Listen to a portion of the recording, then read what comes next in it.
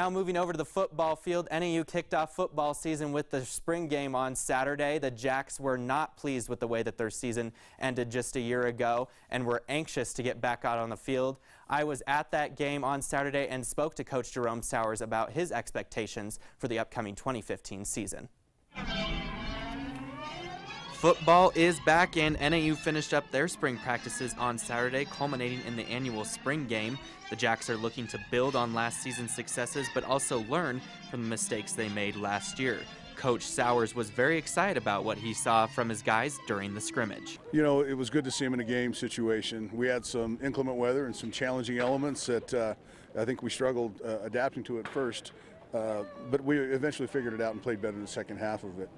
Although there were many positives that the Jacks took away from this game, Coach Souers says that there is still a lot of room for improvement. Well, at this point, it's everywhere. You know, I think we made great strides in the 15 practices that we had this spring. We saw great improvement in the offensive line. I thought our receivers continue to get better, and you know, we had a lot of new guys on defense that were playing today that hadn't played a whole lot this spring that showed well.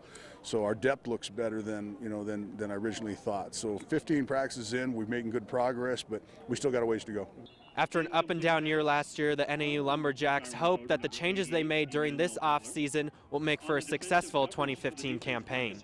Well, I thought the guys that practiced this spring have come a long ways. We added some new things, did some different scheme things that were tough on them, but you know, at times they showed really good signs today, and at times they got to, you know, they clearly have to be more consistent. I think adding Connor Bruner to our quarterback depth chart is going to make that position more competitive. He adds talent and the competitiveness to the quarterback position that is rare to see.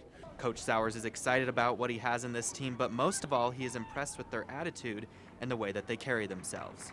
Biggest strength, I think, is in the depth at the receiver corps. You know, and I think in probably saying about our whole football team, I love our attitude. I think the guys have a great work ethic. They're resilient, and their buy-in has been phenomenal. And when you have those components, you're going to be a good football team. The Lumberjacks will kick off their regular season on September 5th when they travel to Texas to play Stephen F. Austin.